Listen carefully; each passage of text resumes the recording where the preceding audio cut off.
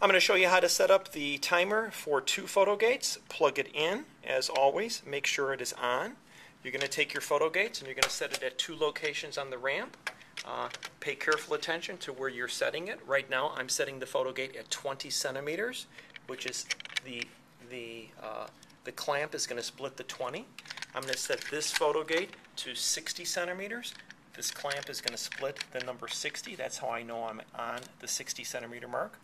I'm going to take my phone jacks. This one happens to be red. I'm going to plug it into the photo gate.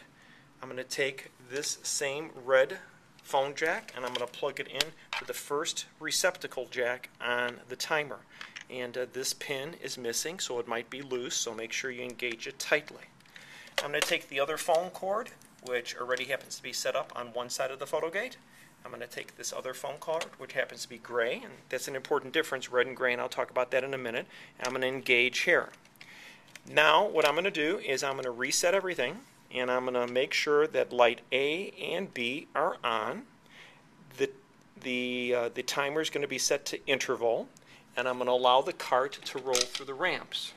As the cart rolls through the ramps, you might not notice very much has changed. You'll see a time over here, but notice that I could toggle the A and B switch now so that I can see how long it took the cart to go through photo gate A, which is the top gate, hooked up with the red phone jack, and photo gate B, which is the bottom gate, which has been hooked up to the blue phone jack. And you see how A and B correspond to A and B on the timer.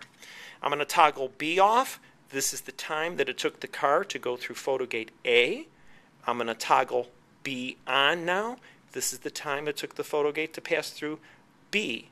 If I keep them both on, A and B, this is the elapsed time that it took the car to travel between photo gate A and B. And of course, if you want to reset, you hit the red reset button and you can perform another trial.